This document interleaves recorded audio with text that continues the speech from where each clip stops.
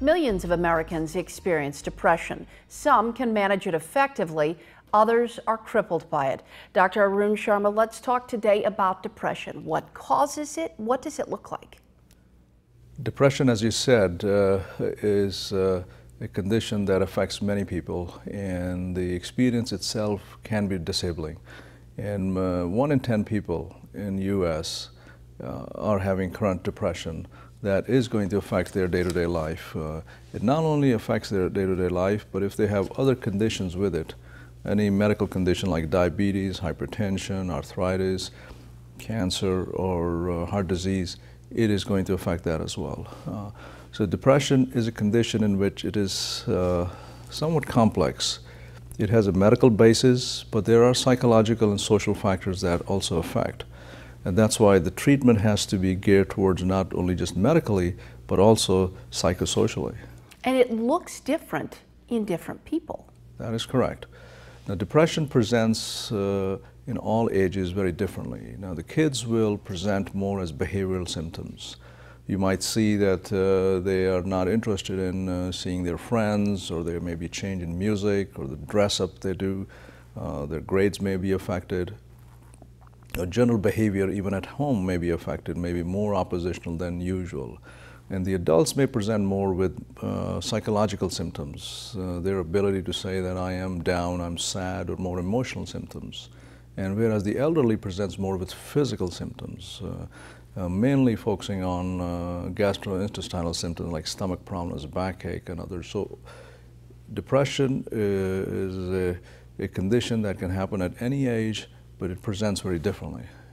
So how do we know the difference between a sad time in our life, a crisis in our life, versus clinical depression? That's a great question. The difference between the normal sadness that we may, time to time, all of us may have, the depression lasts longer, is much more intense.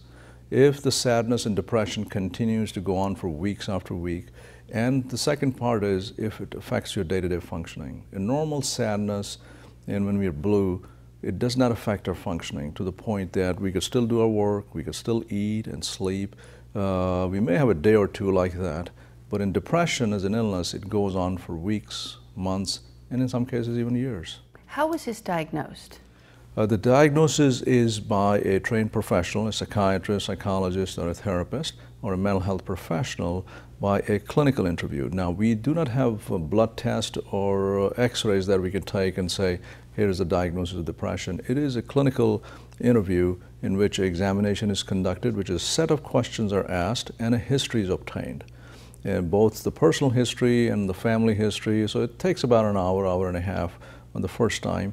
And there are certain scales we can use which can actually confirm the diagnosis. These scales are like PHQ-9. There are several other scales like Hamilton depression rating scales that we can rate and kind of monitor. So there are clear scientific ways that we can actually diagnose and help the treatment. What are some of the myths surrounding depression? There are several myths. So one of the myths is the person who has this depression begins to think that it may be, something that I'm crazy, or it's my fault, or it's a weakness. That's the number one myth out there. And as a result, a person continues to kind of muddle around and not mention it to anyone. And that is the second myth that we don't share. That how bad, if I'm having a tummy ache or chest pain, we let the world know about it.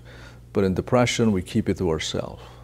The other myth is that if we talk about it, it's going to get worse. It is just the opposite. If we talk about this, that this is what I have, this is how I feel, and you are sharing with your loved ones or anyone that you trust, and in fact, it is going to actually get better, not get worse. The third is it's not only a personal weakness that not only that people will call me crazy, it's a weakness that it's going to go away by itself. That if I just pull myself together, take a shower, go for a walk, that by itself is not going to help. Now, if a simple blue or sadness or something event happened, those are great things to do. But without treatment, depression is not going to get better. So now when we visit our family physician, there's a checklist. Did your mother or father have heart disease? Did your mother or father have cancer? And the list goes on. Right. Depression is on there. There is a genetic link. Right. Yes. You know, just like most medical illnesses, there is a genetic linkage to. We are all predisposed or are born with some vulnerability or the other. You know, some disease or the other, whether it's a heart disease, it's diabetes or cancer, and mental health issues are no different. Now, to put it simply that it is a genetic disease is also not accurate entirely. There are other psychological, social factors that affect depression. So the way we see it is, yes, there is a biological basis, which means genetic, so that's why heritability of depression is important. But then how we cope with things. What are my psychological mechanisms to cope with things? So that's why psychotherapy becomes a very important part of treatment of depression.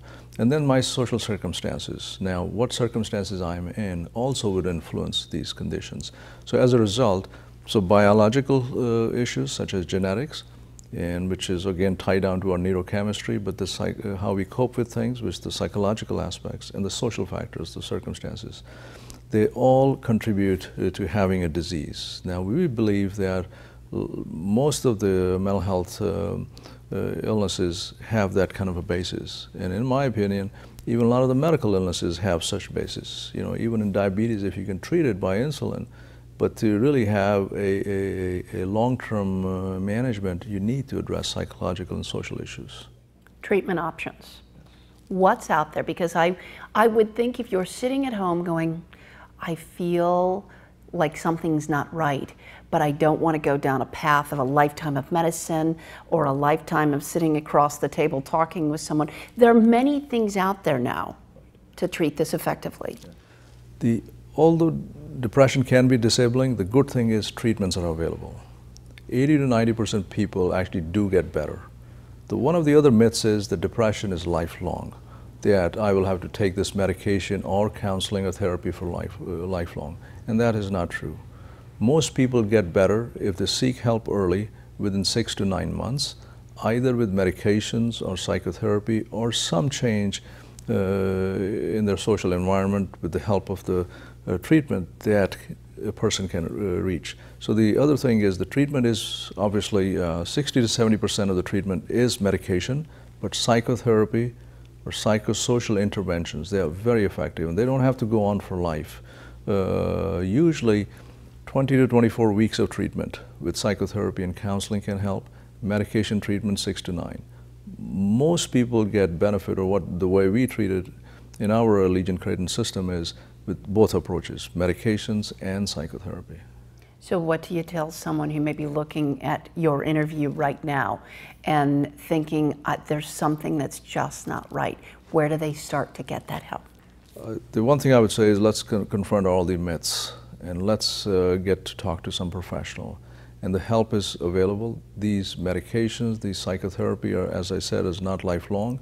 None of these medications are also not lifelong. They're not addictive, they're not habit forming, and the condition is treatable. So you can get back to your normal way of functioning at work or at home and have some fun in life. You get your life back. Yes. Dr. Sharma, thank you very much.